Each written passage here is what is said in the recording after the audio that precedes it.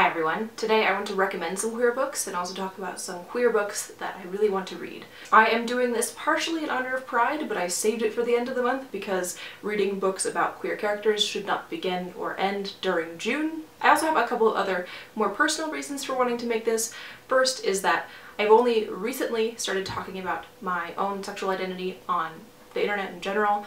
It's still a little scary, but I identify as bi or queer, and in all of the reflection that I've done in the past couple of months, particularly about the kinds of things that I've been reading, I don't read that much queer fiction, and I really want to rectify that because I want to read more of those narratives. I want to see myself reflected in the fiction that I'm reading, and there's a lot of good stuff out there that I just have no excuses for not reading. That is why I'm making this video. I want to talk about the stuff that I have read and really loved and would definitely recommend, and then also some of the things that I'm really excited about. Particularly because I haven't read a lot of books that have bi characters in them. That's not to say that they're not out there, but I really want to seek them out. Without further ado, I have a lot of things to talk about, so I'm only going to give brief descriptions of each book so that I can get through everything really quickly, but I will have links for all these books down in this description. I will be making a bookshop.org collection so you can see all of the books that I recommend, which I hope to frequently update when I find more books that I want to add to my recommendations list and take them off of my TBR. So let's get into the books. The first of my recommendations is How to Survive a Plague,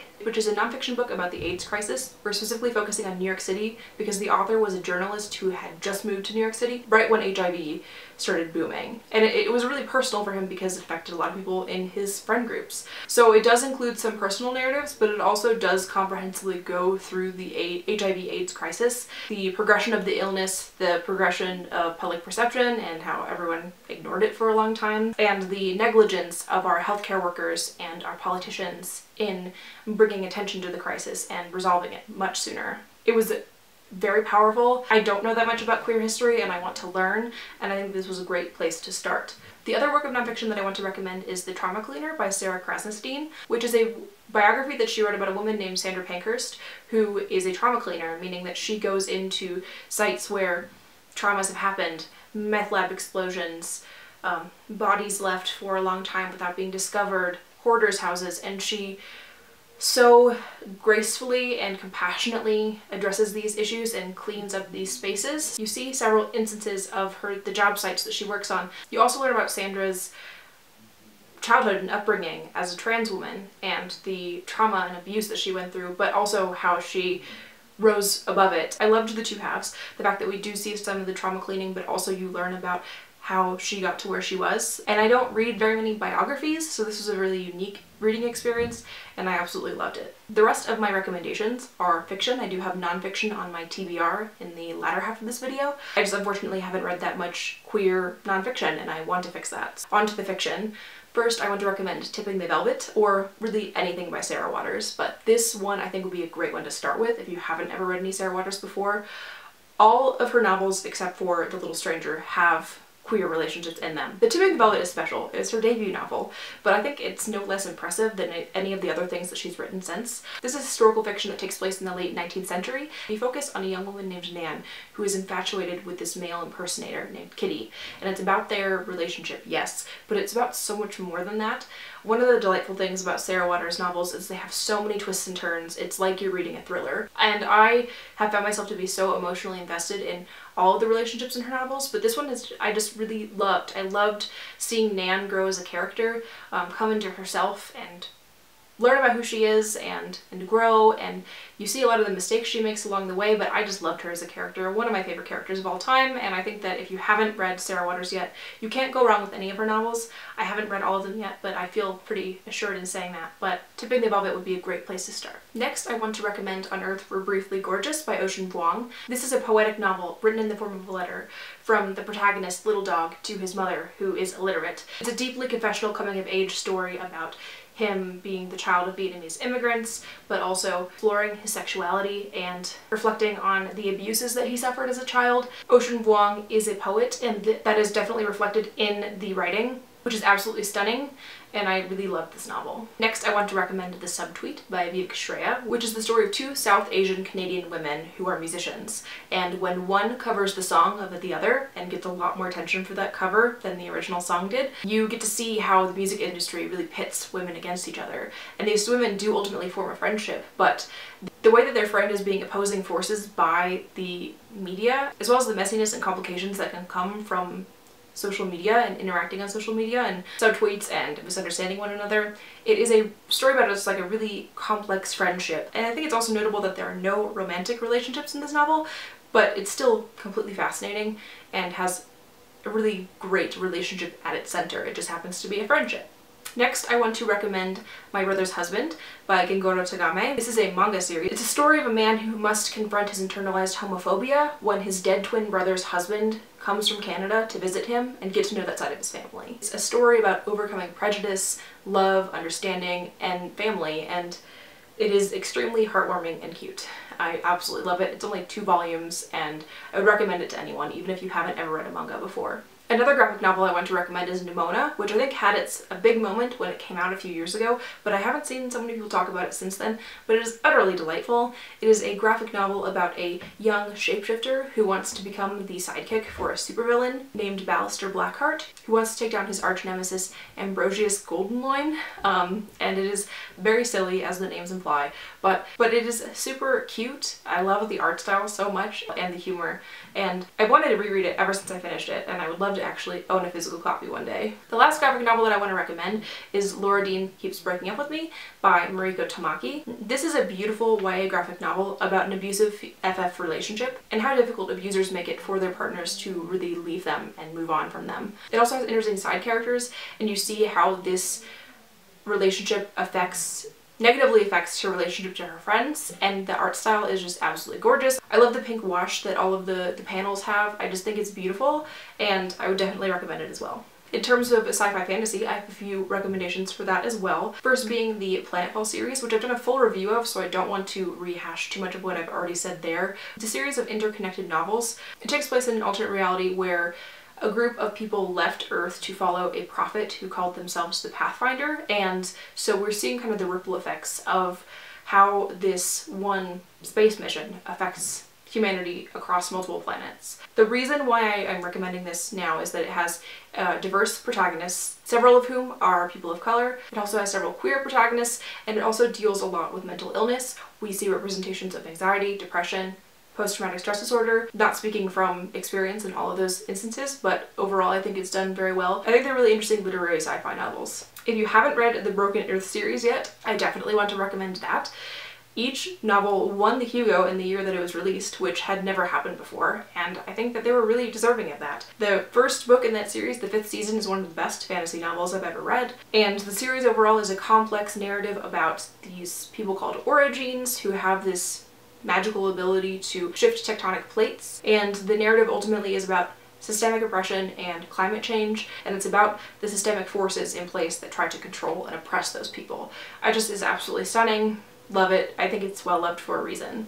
A recent book that I read and really want to recommend is This Is How You Lose the Time War, which is a novel written by 2 authors back and forth in epistolary style. So we're following Red and Blue, who are 2 women on opposite sides of this massive time war that transcends time and space, and it begins as this very clever cat and mouse between the 2 of them, but it evolves into a romantic relationship, and I just loved their dynamic, their ways of writing back and forth to each other, and also the world building I thought was really original. I know people have called this confusing, but if you're willing to just kind of buy in and go along for the ride, I think it's well worth it. The last fantasy novel I want to recommend is The Priory of the Orange Tree by Samantha Shannon, which is a standalone epic fantasy, which in itself is a triumph, just because so many are series, and it's nice to read something that's one and done, but this is a complex world where different interpretations of a particular myth have affected different cultures and how they interact and relate to the dragons that are in this world. So some revere them and work with them, and others are utterly terrified of them and think that they're the embodiment of all evil. The reason that I'm recommending this in this video as a queer book is that this is a multi-narrative perspective novel, and one of the main characters is a woman who is undercover and in love with the monarch that she is trying to protect, and so it has a great FF romance in there. But overall I think it's just a great fantasy novel. I feel like this list would be incomplete if I didn't mention Red, White, and Royal Blue by Casey McQuiston, which I was conflicted about including. You know, it gets recommended all the time. I probably don't need to tell you what this book is about, but it was special and impactful for me because one of the protagonists, Alex, he's the son of the US president in this fantastical AU where there was a woman who was elected president in 2016 and Trump never happened, and there's a lot of political hope in this novel, which feels very absent these days. But Alex, he always thought himself to be straight and had relationships with women, but his relationship with a man has forced him to question his identity, and it's one of the few instances that I can remember of seeing questioning like that happen kind of in real time on the page, and him thinking through things. And there was a specific line about something along the lines of how Alex was thinking that he's probably bi because straight people probably don't question their sexuality this much or think about it this much, and that just felt deeply relatable to me and made me feel kind of seen in a way that I never experienced before. And I'm sure that representation exists in other places, but it was a really impactful moment for me in a book, so I wanted to shout it out here. The last book I want to recommend, I'm doing so with major trepidation because it is so controversial. I do feel like this list would be incomplete if I did not mention A Little Life by Hana Yanagihara, which I know has a lot of conflicting feelings about it, but from my personal experience, Willem and Jude's relationship was one of the most authentic and true that I've ever read. I've never had as powerful reading experience as I've had with A Little Life. The characters felt so real to me that I legitimately missed them when the book was over, and I just have never felt as connected to a novel as A Little Life. And I've been scared to reread it, not because I'm afraid of the book for any reason. You know, it's a really difficult book to read because it contains all of the triggers. But the reason that I'm afraid to revisit it is because how deeply it impacted me. It was emotionally exhausting to read that book because I cared about it so much. And yeah, it destroyed me, and I consider it to be maybe my favorite book of all time, and Willem and Jude's relationship is a key part of that. So I feel like I had to mention it here. It's a beautiful book.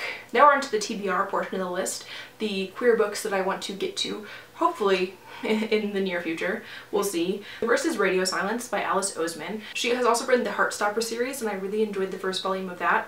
But what drew me to this book, I believe it has multiple queer characters in it, but the protagonist is bi, and I don't think that there are any romantic relationships in this novel, which I thought was interesting. And it also has other themes of things like trauma and fan culture, and I've heard nothing but good things about it, so I wanted to give it a try because of that representation, and the other facets of it also sound interesting to me.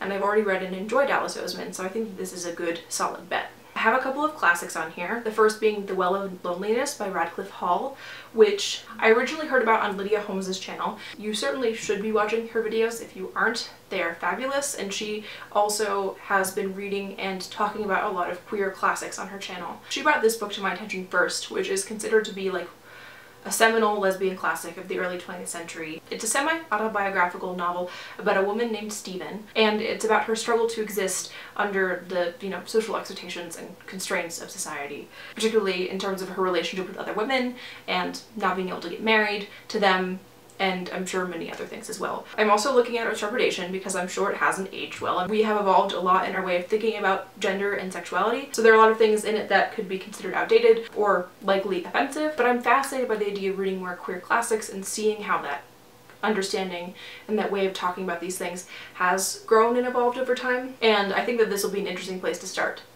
The other classic I want to read is much more modern. It is The Color Purple. I have been both meaning to read this and watch the film adaptation for years and years, but just haven't. It is feminist, it is queer, it has complex relationships between women, and it also examines some of the hardships in rural Georgia in the early 20th century. And I've also never heard anything bad about it, so I definitely want to read it. On to some more recent literary fiction. First is Politics, the Form of a Mortal Girl, which sounds to me like a kind of modern take on Virginia Woolf's Orlando about Paul, who can shapeshift. So he is able to change his physical form, including his gender.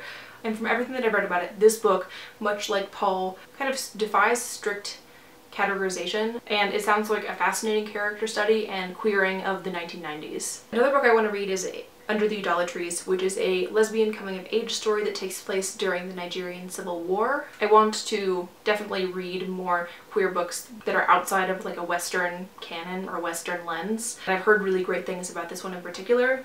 I love reading adult novels that are about young girls and coming of age, and on top of exploring sexuality, I think it also deals a lot with her being displaced from her home and dealing with the death of her father, and I have heard really great things about it particularly recently, so I definitely want to get to that one. Another one that I'm really interested in is The House of Impossible Beauties. This takes place in the 1980s in the ball scene in New York City and the founding of the first all-Latino house. I haven't actually read any books that are about drag or drag culture before, so I definitely want to get to that one. One that surprises me is that I really want to get to Conversations with Friends by Sally Rooney now. I had kind of written this book off as one that I never wanted to read just because I didn't really like normal people, which I feel like, especially with like all the hype around the show right now, is an unpopular opinion to have, but I did not care for it. And I didn't really think that I would like Conversations with Friends, but I'm more interested in reading it now because it has been recommended to me, specifically because it does have a bi protagonist. It's not like the only reason to read a book, but I am willing to give it a try because I do know people have disliked normal people and liked Conversations with Friends more, so I hope I'm one of those people. One of the few books I actually have a physical copy of with me is Real Life by Brandon Taylor, which is a novel about a queer black man at a university in the Midwest. I know Roxane Gay really loved this, and she mentioned in her review, she was talking about how it's a book about the loneliness of being black in a mostly white space, and that it has really powerful and beautiful writing, and I've just heard it's extremely good, and it's one of those books that I've seen the cover floating around a lot lately, so I want to get to this one. Speaking of books that I've seen the cover around a lot lately is The Prettiest Star by Carter Sickles, which I currently have checked out from the library and didn't actually know what it was about until I was doing some research for this video, and it sounds incredible, although just will probably destroy me. It takes place in 1986 after Rock Hudson had died from AIDS, and it's sort of that moment, particularly in the US, sort of changed society's understanding of AIDS and kind of reframed the focus and the narrative of AIDS away from it just being that like gay disease to an actual health crisis. And it's about a young man who has decided to return to his home in rural Appalachia from New York City because he is dying of AIDS. Yeah, it sounds deeply sad, but I really want to read a novel that confronts the AIDS crisis in a way that is better than The Great Believers, because I didn't like that book that much. And I think that this could be that, but yeah, probably will be devastating. I want to read more adult queer sci-fi fantasy, and I know it's out there, I just need to find the ones that I think will really speak to me. One that I'm pretty sure will is The City We Became by N.K. Jemisin.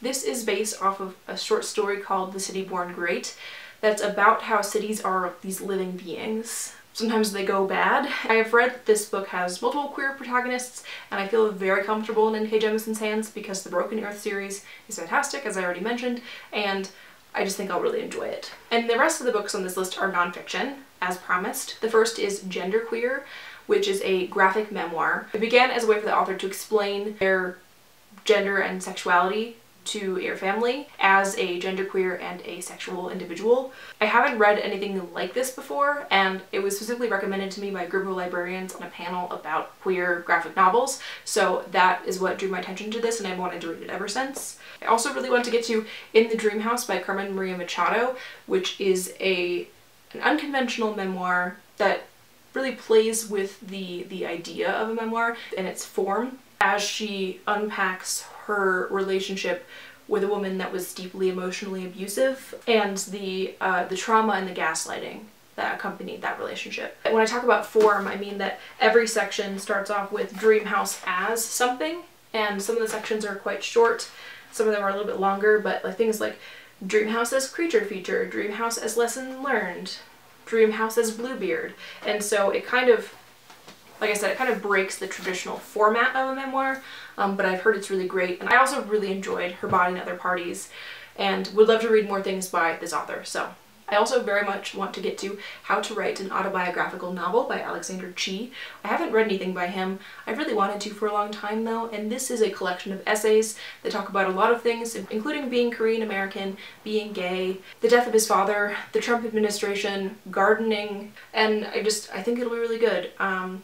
He's an author that I wanted to try for a long time. The last book I have to share today is The Stonewall Reader, which was compiled by the New York Public Library. It is a collection of primary source documents, including letters, diaries, and articles that were written in the 5 years before and the 5 years after the Stonewall riots. And so it is looking at what was being written about this particular moment in time and how people were thinking and feeling about it. And I'm aware of Stonewall as a thing, but don't know very many of the details and would love to learn more about it. This is a thing that the New York Public Library put out last year in honor of Stonewall's 50th anniversary, and I only recently learned about it, and I think it sounds fantastic. Those are the books that I wanted to recommend, and books that I'm really excited about reading soon. I definitely want to make more videos like this. Like, as I discover more books with Buy Rep, I would love to make videos dedicated to that, and more recommendation videos in the future. As I mentioned before, I will have a list of my recommendations in like a bookshop.org list, and will hopefully periodically be updating that with things as I discover them. I'm definitely committed to reading more books with queer representation in them, and I hope that you are too. So I would love more recommendations in the comments, things that you would recommend, things that you really loved, things that you think I would like, and of course any of your thoughts on the books that I mentioned in this video. It's definitely not a perfect list and it's not comprehensive in any way. These are just some titles that I wanted to share with you, and so I did. Let's chat down in the comments, and thank you all so much for watching. I will see you next time.